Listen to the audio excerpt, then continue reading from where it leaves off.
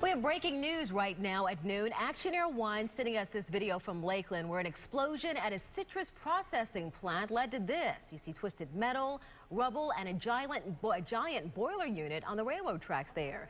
Right now, we're learning more details about exactly what happened. Why don't we head out live to our Ryan Raish. He arrived on scene just minutes after all of this went down. Ryan, what have you learned at this point? You guys, check this out. You really have to see this for yourself. That giant red tank right there, that's a 60,000-pound a boiler unit. It was actually at one time inside the plant there to the right. Now it's laying on the railroad tracks after a giant explosion. Happened around 8 o'clock this morning, and it actually shot through the building. You can see a big gaping hole there on the side. Just moments ago, I spoke to investigators, and now that other boilers have cooled off, they're going in to start looking to see if the building is safe.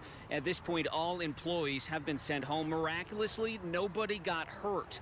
But some very scary moments this morning, even for people driving by. We talked to one lady who was sitting in the turning lane when a fireball shot in the air.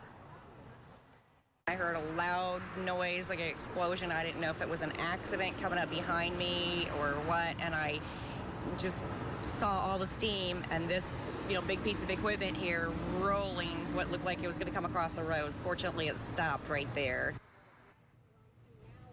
Yeah, very fortunate there. Late this morning, we learned flying debris damaged at least one car driving by. We're going to go talk to that frightened woman in just a few moments. But back here live, there's a lot of work ahead to first figure out the cause and also to make sure that this building is safe to go back inside. We're live in Lakeland this noon. Ryan Raish, ABC Action News.